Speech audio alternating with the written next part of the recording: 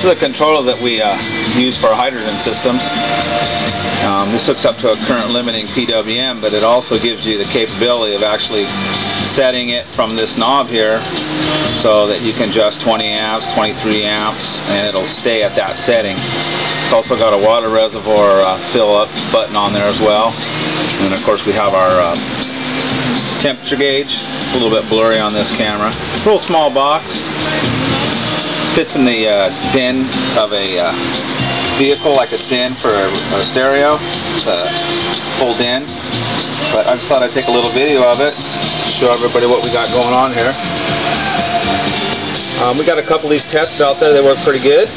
Just thought I'd show this to you guys, see what you think. It's also got the water reservoir indicator on it as well, so we know what the level is of our water reservoir inside of our hydrogen cell. So anything else, I'll give you guys a little post later, and talk at you.